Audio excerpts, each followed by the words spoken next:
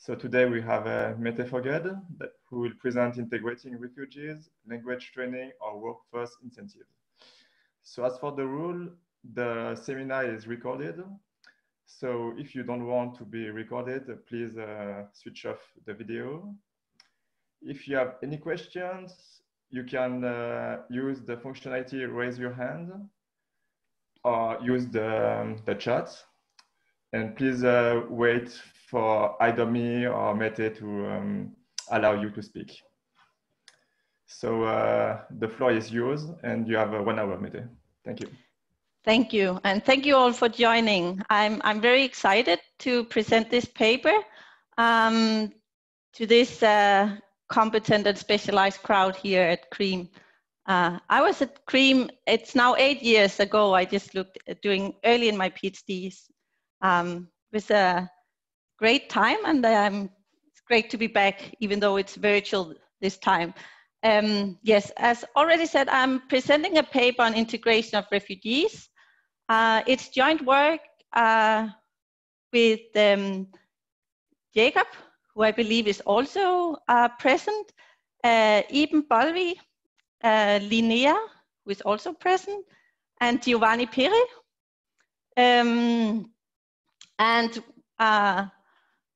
We are looking at a reform in Denmark in 1999. The main purpose of this reform was to expand and increase the quality of the language training that refugees receive. However, the reform also lowered benefits for a subgroup of these people.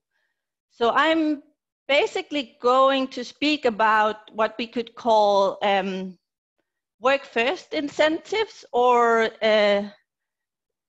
training skill first policies. So the fundamental question I would like to discuss is,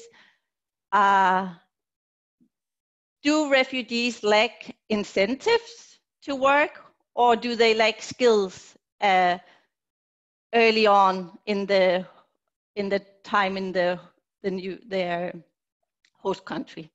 Okay, and we are going to look at both economic and social outcomes. We are not the first to do this and not the first to look at these two types of policies. I'll get back to the literature. Let me first motivate this a little bit. I guess all of you have seen graphs like this. So here we just reproduced graphs you will find in a lot of papers out there. We reproduced it for our sample, and natives and low-skilled natives in the same age range. So this is just confirming what we already know, that there is a large employment and earnings gap between refugees and natives.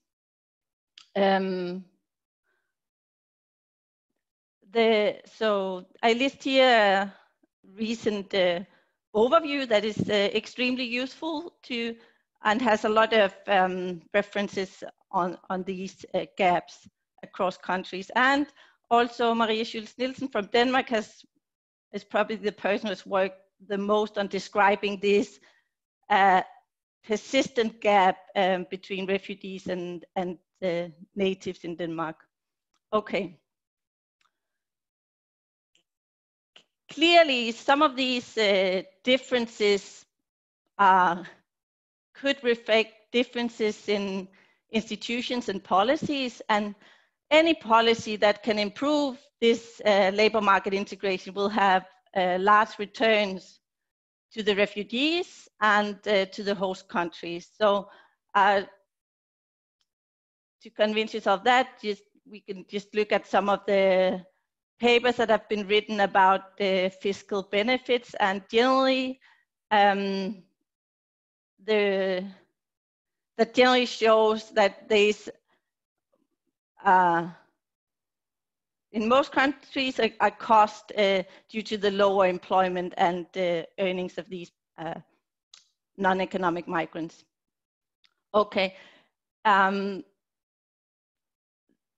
people have worked on policies that is sort of before what the period we are looking at. So before refugees have obtained asylum in the host country. So policies concerning reception and early time in the host countries, such as employment bans, waiting times. So the lists here on this slide are not exhaustive list, but some indication of the important and on other Danish papers on the topic. More related to ours is those that have to do with policies that directly target integration of refugees once they have settled in the host countries. So that could be employment support, so more regular active labor market programs, evaluation of those, provision of incentives, and teaching of relevant skills. Let me be a bit more specific. Here is what we think are probably the most related papers to what we are looking at. So as I already said, the main purpose of this reform was to improve the language of refugees, newly arrived refugees and family unified to refugees. I want to say that everything is about both the refugees and family unified to existing refugees. I'll often just call them refugees, but both are in our sample. Yeah. Okay, so there is a large literature documenting a strong and positive association between language proficiency or skills and labor market performance of immigrants. And there are now a few papers looking specifically at language training. So one thing is that how much of the association is causal or not. Another thing is whether it's productive to teach refugees, to have refugees attend language classes, or whether they could as well learn it in the labor market. So for this reason, I think it's important to look specifically on where the language training is productive. So there is a paper from Finland, the first one here. It also considers long-run outcomes and find relative large effects on earnings of a change in the service provision. So basically, they evaluate a reform that introduced integration plans in Finland. The authors show that what the reform did was changing the composition of the service provided towards more language training and less regular active labor market policy. So this is also a paper that speaks about the effectiveness of giving language training to refugees. Another paper that does that is from France. Here the setting is quite different from what we know in Scandinavia, because share of the migrants know the language very well, or know it before arriving. So here the design is they have an initial test, and based on the performance of that test, these immigrants are assigned to 100 additional hours of language training. So another margin, they find a sizable labor force participation effect, nothing significant on unemployment. The reason is probably the time horizon. As I will also argue later, language acquisition is sort of a gradual process. So we don't expect an immediate effect in the labor market. Okay, so this was on the language and the language training. as I already said, the reform also has a benefit reduction for a subgroup of the refugees. There's also a small literature looking at this. Most related to ours and most recent, the years is probably not right here on the Andersen, Dostman, and Landersø paper. So they look at what I would say short, medium run effects of the next benefit reduction in Denmark. So the one we had was in 1999 and was removed after 1 year. So they look at the reintroduction in 2002 and find effects on the labor market performance, but my reading is that these effects dies out within 6, 7, 8 years. So short, medium run effects on the labor market, and they also find that these immigrants are more likely to commit property crime, specifically shoplifting, when as a consequence of this lower benefit. And they look at the next generation. Okay. So our contribution, so we basically would like to know which policy between work first incentives and skill first is most effective in improving economic and social outcomes of refugees. We believe we bring a credible approach to study this. So similar to actually the Finnish paper and the Andersen, Dostman, Landersø paper, we use a discontinuity based on the date of receiving asylum in the host country.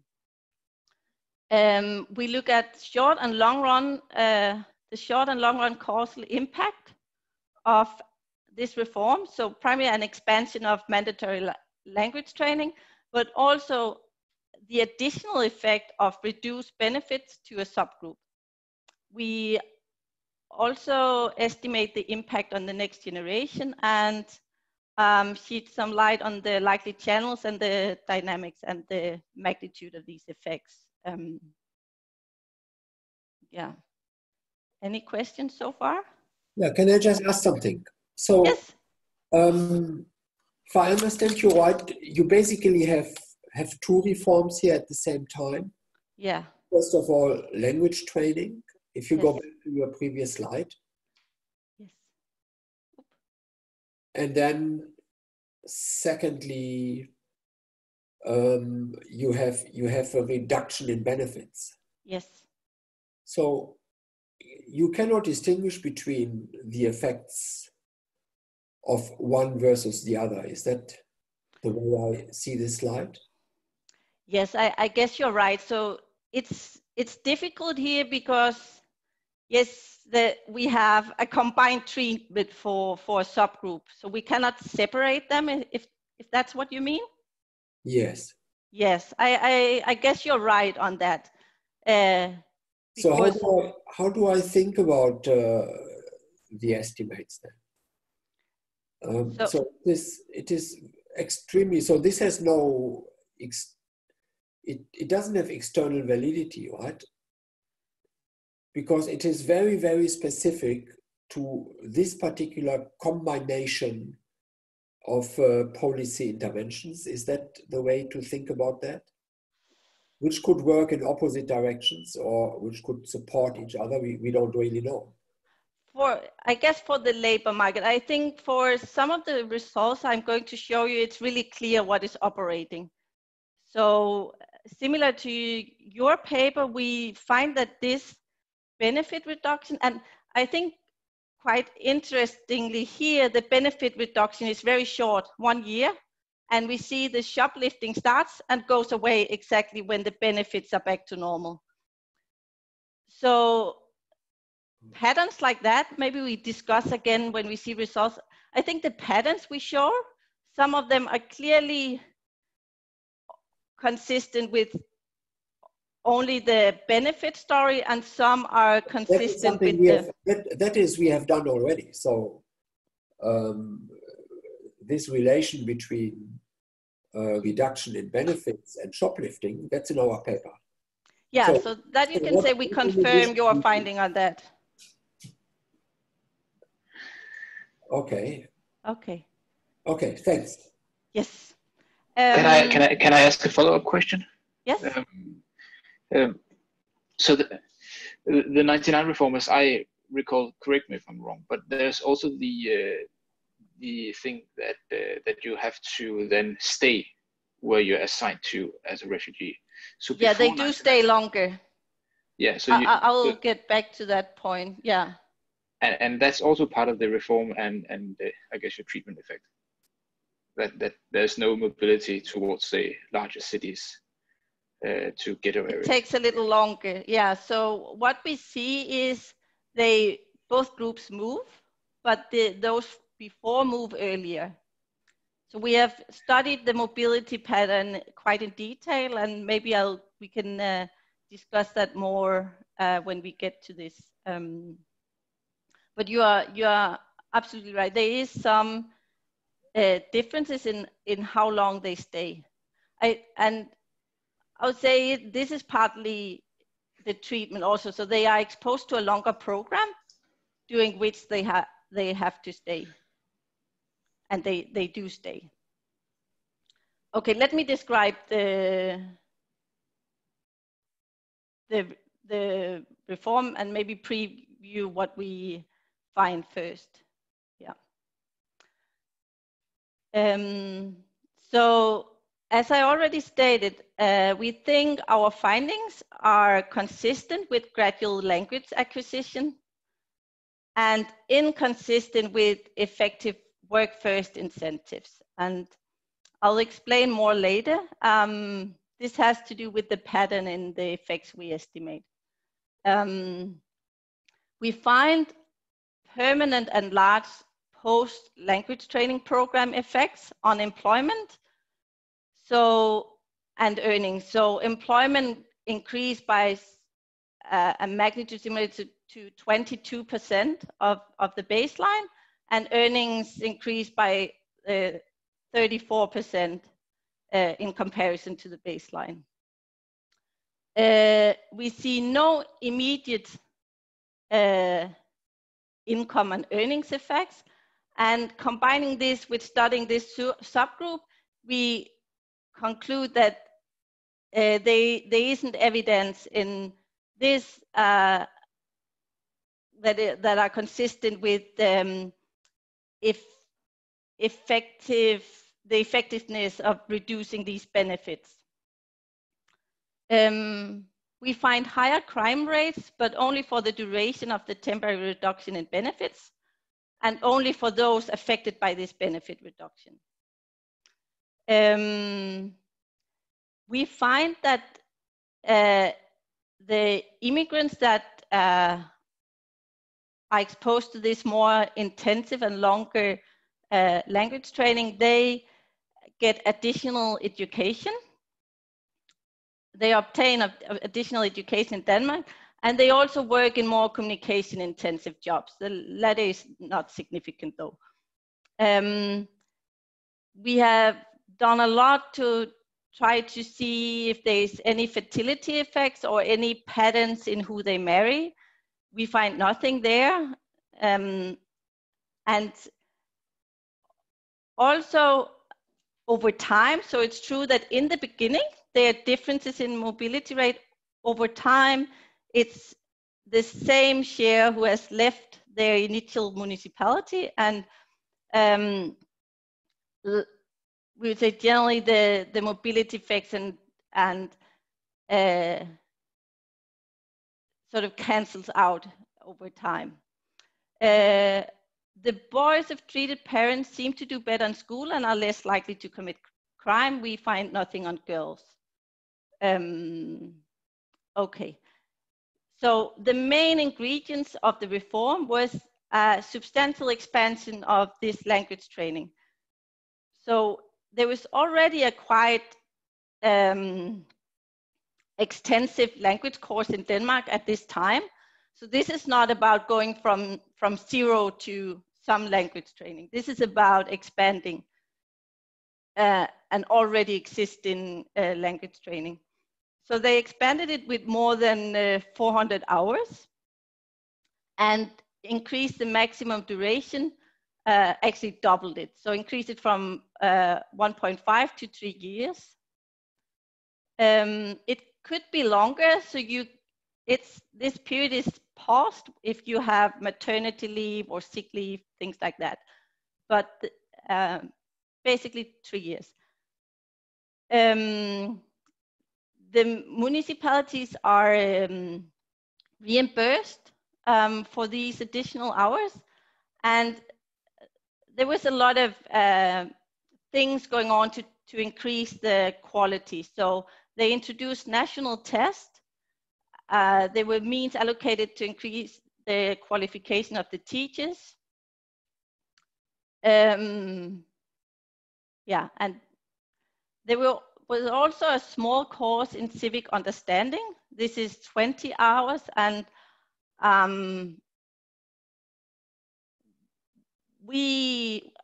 think we think that this is probably not that important compared to the large exposure to language training. But in theory, that's in there as well. On the next slide, I'll refer to this combination of civic course and language training together as integration services.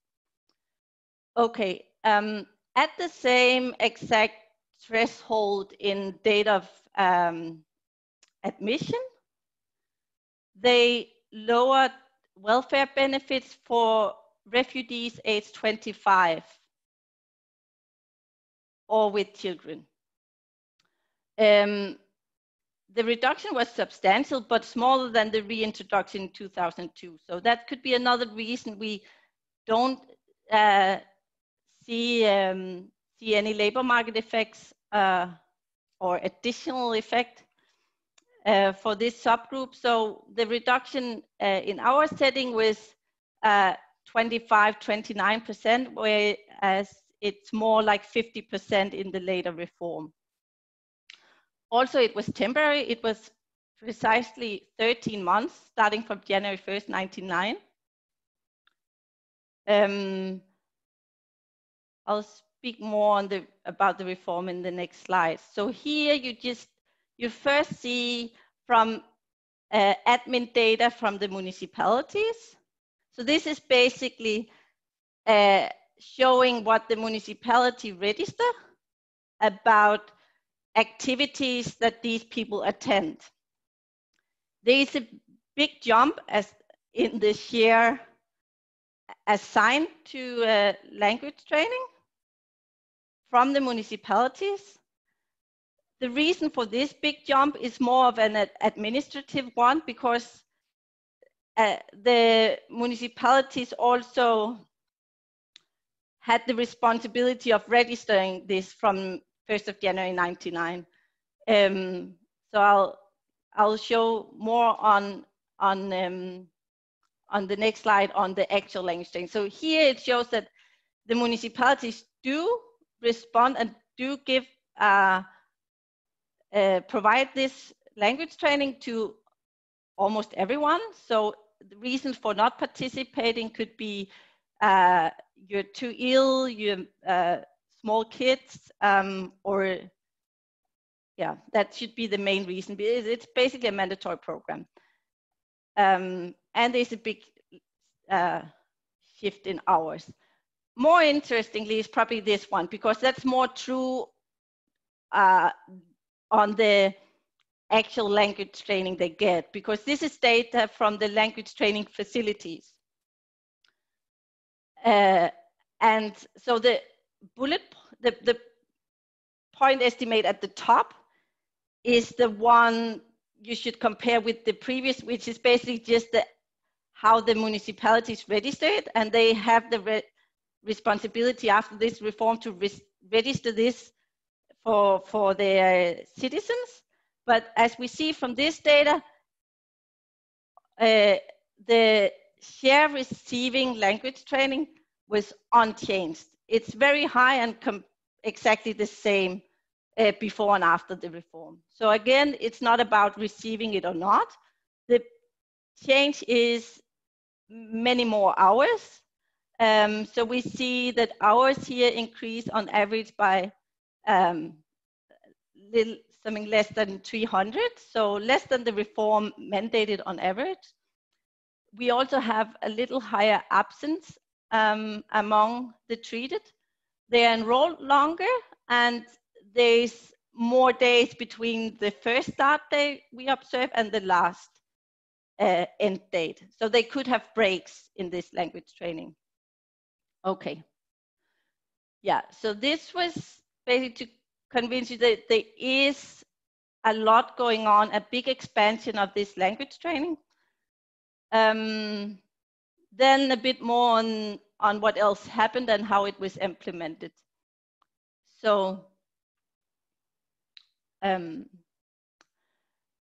participation in the new program was determined by the date of admission. So those that received residency before January 1st, 1999 are under the old rules. So they are eligible for less hours, and those that receive residency or more, or rather refugee status, January 1st, 1999 or later are under the new rules. So we'll use a regression discontinuity design. Most refugees knew nothing about the reform when applying. So this act was proposed in the spring, 3/4 of a year earlier, and passed in the summer. And the average waiting time at this time was more than a year. Also, it's interesting to note that it takes time. So the discontinuity is January 1st, but these people on average settle in the municipalities 2 months later.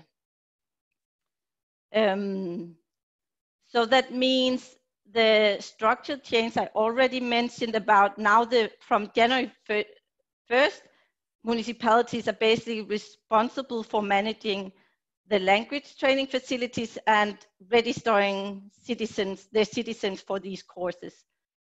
So I think this one is minor, and it's not aligned with the discontinuity. This happened from January 1st and in all municipalities, and they start receiving the cutoff. These people, they start receiving they are on average 2 months later.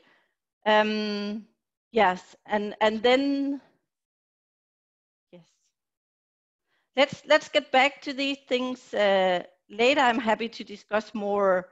We study these. I think we studied all these in detail. I have more evidence also on how long they stayed when we get to the results. Okay. Of course, as any RD study, we would like to know whether there was some scope for manipulating the date of admission. It's clearly, it shouldn't be possible from the refugees or the municipalities.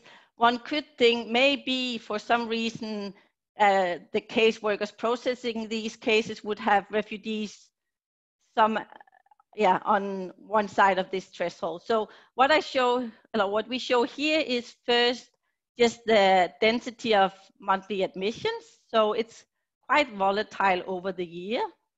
In panel B, we have tried to demean the monthly share. So that means, does December stick out compared to the other Decembers?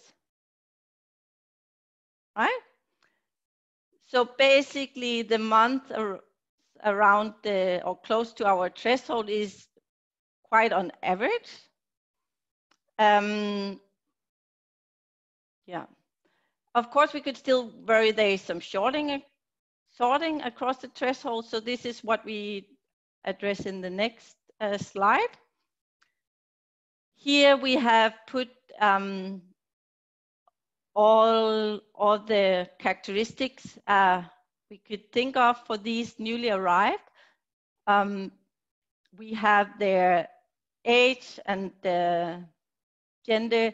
We have detailed information that is not that common from the early language training registers in Denmark.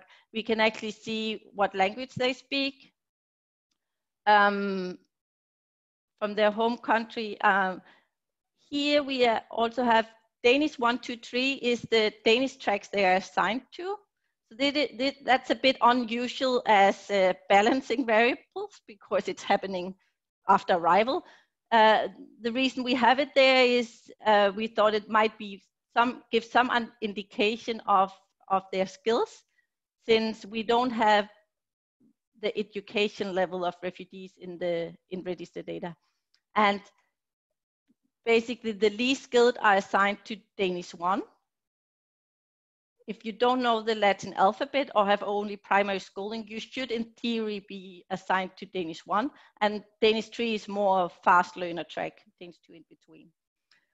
Okay, overall we think it's very well balanced. What sticks out a little bit is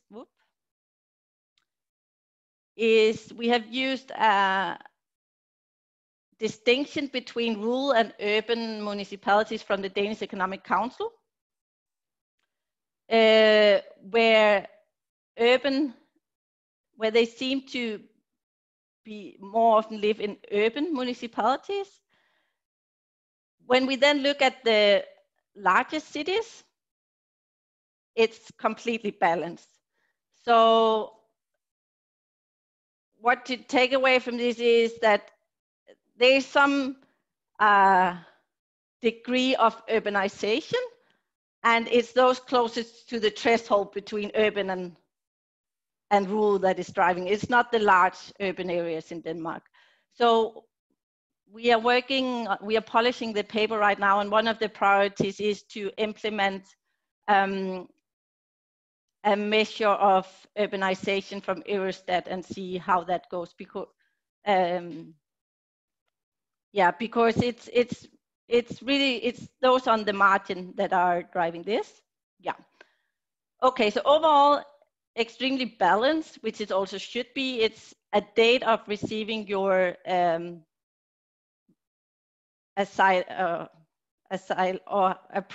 get your asylum application approved. Yeah. Okay, it's administered data from Denmark. Important here. So we have the usual stuff on labor market outcomes. We added also criminal charges and conviction. And we track people over quite a long time horizon. So over 18 years, so from 1999 to 2016. We supplement this with data from the language training facilities that you saw earlier where we can see how many hours they actually get.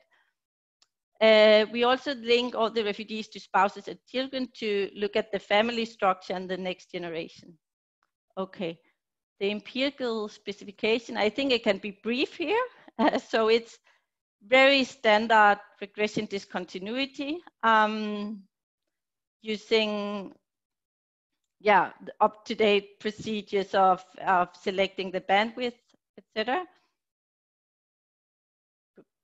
I'll go to the results. Any questions that I haven't seen so far? Okay. I have one, Mette. Yes. So So the obligation to participate in language training. So Yes. how does that relate to employment? So say that I'm a refugee and I find employment in year 2. Yeah. Does the obligation then fall away, or do I have to resume language training when I then become unemployed in year 4? Or So if you are employed, so you'd only have to if you're not employed, but it's actually so that they still have an incentive, because completing these courses is tied to obtaining residency later. But you're right. So it's only something they have to do if they are unemployed. But they could continue while working. So we study this in some other work when they attend language training. So, and a lot of them attend also in the evenings.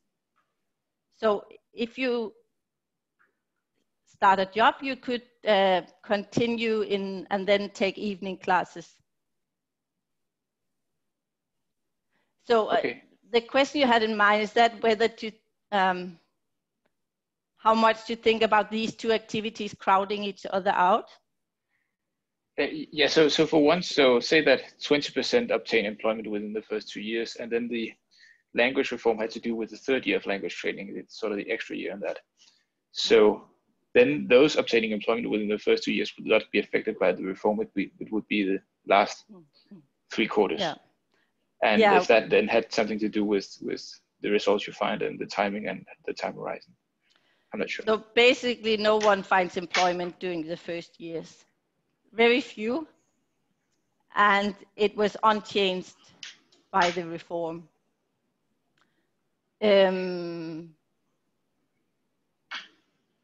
So I think the way to understand this is that, so these graphs here we show in the top, it's everyone. And in the bottom, we split so that the red are those that are, that also have the benefit reduction. And the blue are those that only have the language training.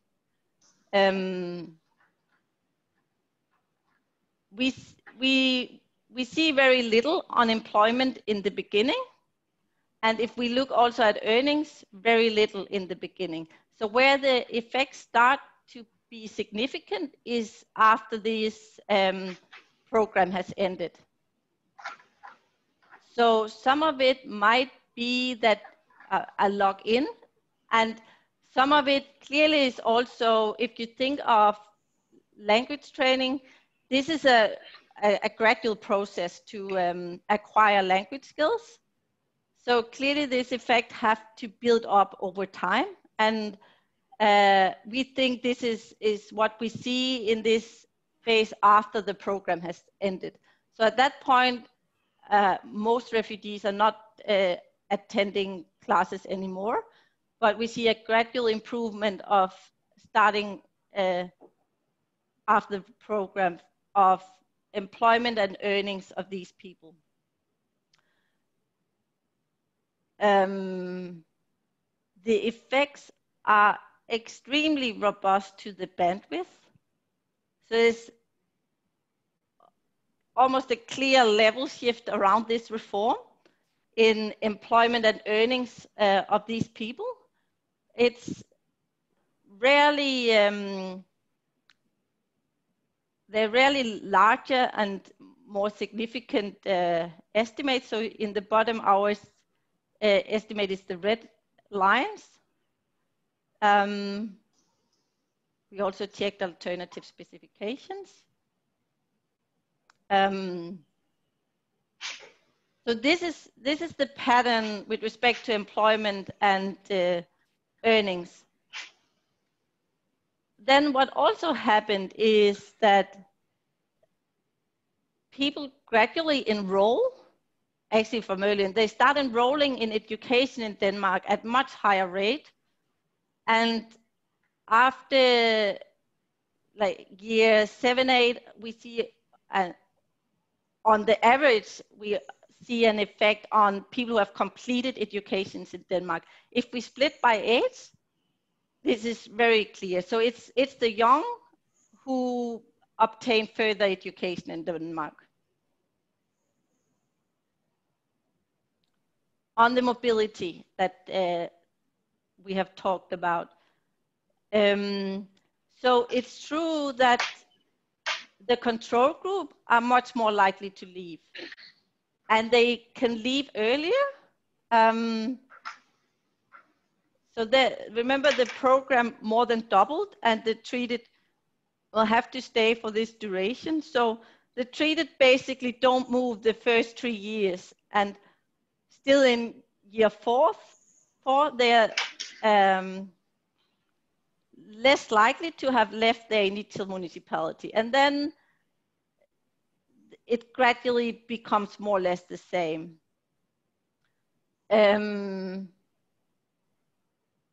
We never see significant differences with respect to living in urban municipalities, but we have this the initial difference that I told you about in the balancing test that we can see here, but less so in the large cities. Okay.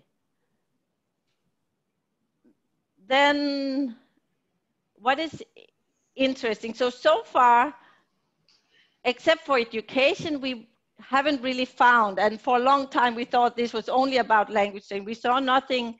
All the time we studied labor market outcomes, we saw nothing, no differential effect across these two groups we have.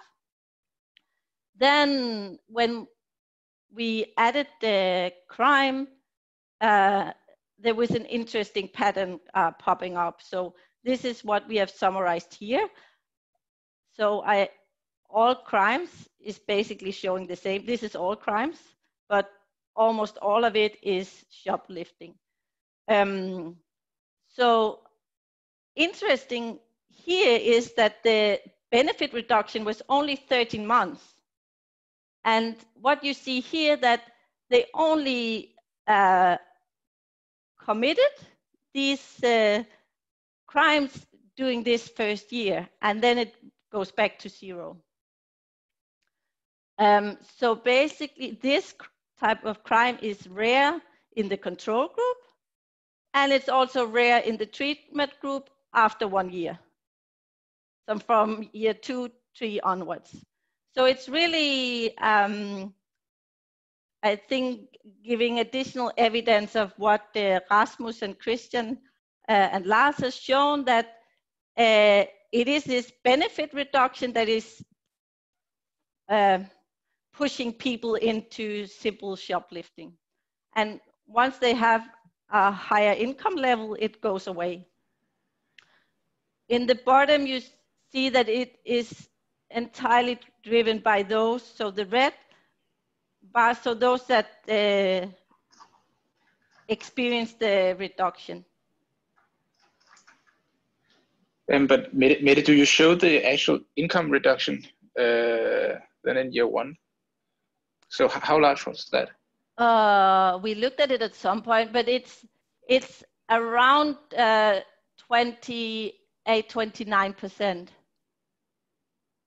Also administered in that way, or is there some with additional payments? Or yeah, so that is also what comes. So there is, so municipalities. So it's the case in there, if you fall below sort of a minimum have a very low income, it's possible case by case for caseworkers to give you additional, so for instance, assistance for public transport, assistance for paying your rent. And there's also some evidence that this lowering of welfare benefits, I think, so this is something we cannot really see ourselves in the data, but something there are reports from that time that this was happening, so that the refugees were to some extent compensated by other, so help with rent and such kind of of economic assistance. Yeah, so that's, and the benefit reduction was also smaller than the later one. But still we see this effect on shoplifting. So you could say the cash on hand still decrease, even if they get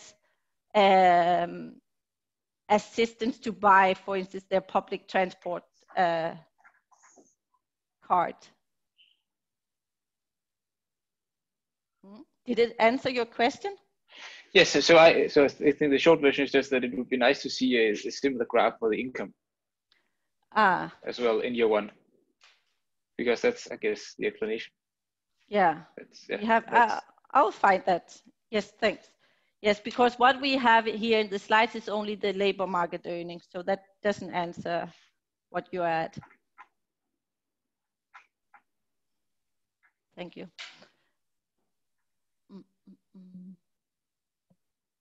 Okay, 10 minutes left. Let me be brief here.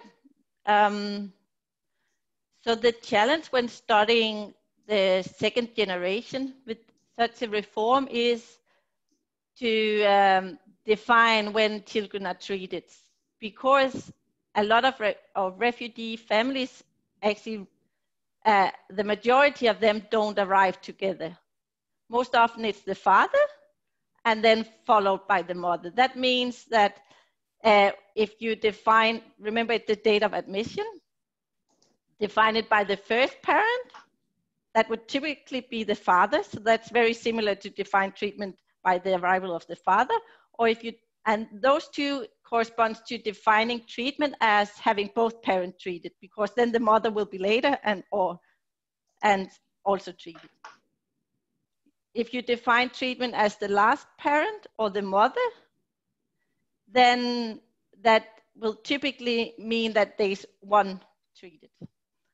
Okay, we think the main specification to look at is those where both are treated.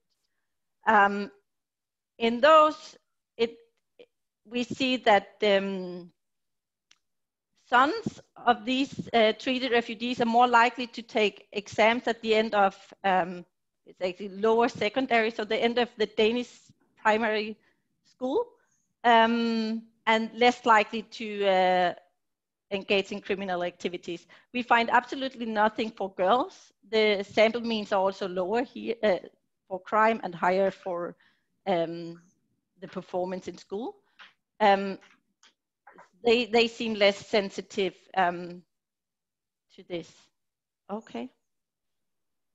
I can go show the table here. So specification 1 is the first parent. Specification 2 is the father. So admission of the father. And specification 3 is the last parent, and 4 the mother. So across all of them, we see effects on schooling. With both parents treated, we see a significant reduction and quite large actually in crime of these boys. No matter what we do with the data, there's just nothing on the girls. And this is consistent with this literature now growingly showing that boys seem to be more vulnerable to growing up in very disadvantaged circumstances. Okay. Any questions? So what we have left now is a cost-benefit analysis. I almost feel I should give the word to Jacob. Are you there? Yes, I'm here. Yeah. So you have also been crucial to this producing Sure. this. Yeah. Yeah. So please interrupt. Should we do it this way? Yeah. Sure. So of course, this large expansion of language training was expensive. So we thought it would be interesting to say, okay, how much or when does this investment break even? So think of this cost-benefit analysis as mainly being the additional cost of this expansion of language training compared to the additional earnings among these refugees. We showed that in the baseline, we do here, this reform breaks even already after 5 years. And varying all the assumption, it looks like in all cases, this reform is very likely to have a positive impact on the fiscal budget and on the society. Yes, I think that is what I wanted to say. Do you want to add something here, Jakob?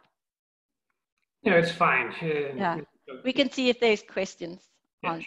So I think maybe now we should open the floor the last 5 minutes.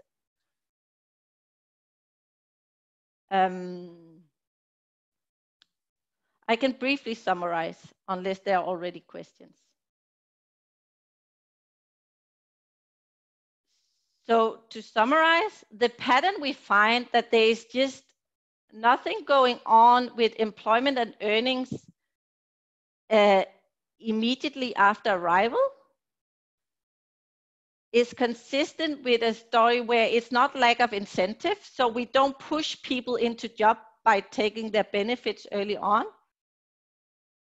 But the fact that this effect gradually comes later is consistent with a story where improving their skills sort of open the doors for them to the labor market. On CReAM, on the other hand, the only story consistent with that pattern is that this benefit reduction pushed people into committing shoplifting. Yes. I think that's it from me.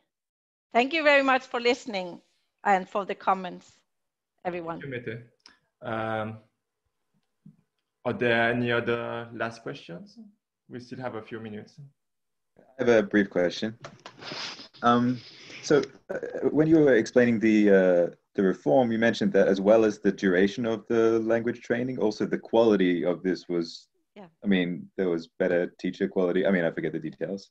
Yeah. Is there any way you could investigate, separate out these two effects, but like conditioning on the number of hours that each people, I mean, I think that would be really possible? hard.